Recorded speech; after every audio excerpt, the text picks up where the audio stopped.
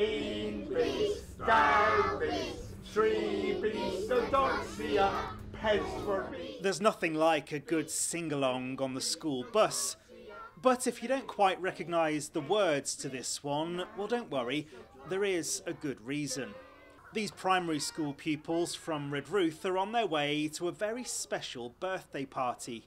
I followed them inside, where everything would soon become clear. But first, I needed a quick lesson in the basics of speaking Cornish. Midday is good morning, the heart of Dar is good afternoon, Splan is splendid, Miraz is thank you, and more plague is please. Today marks 20 years since Cornish was officially recognised by the UK government as a minority language. It wouldn't be a proper party without a blast of happy birthday, and thanks to the magic of technology, we were even joined by 8 other schools, all showing off their linguistic skills in a language which is still very much alive and kicking.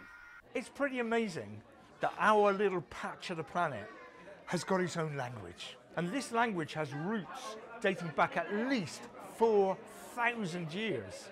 And yet, it was only 20 years ago that our language at last officially got recognition. Since when we've been able to engage with our language, celebrate it publicly, and do some great stuff with schools and young people as well.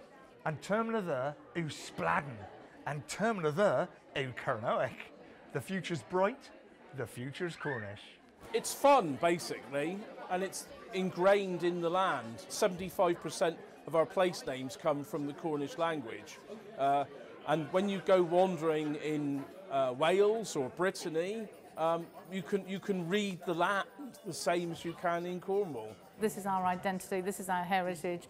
We've had a Cornish language which in the last 20 years has come a huge way to being reintroduced and re-spoken within our communities, and you know, and all the work that's been done can only move it forward, which can only be a good thing. I'll leave the final word to the children of Trewergy infants, who have a special message.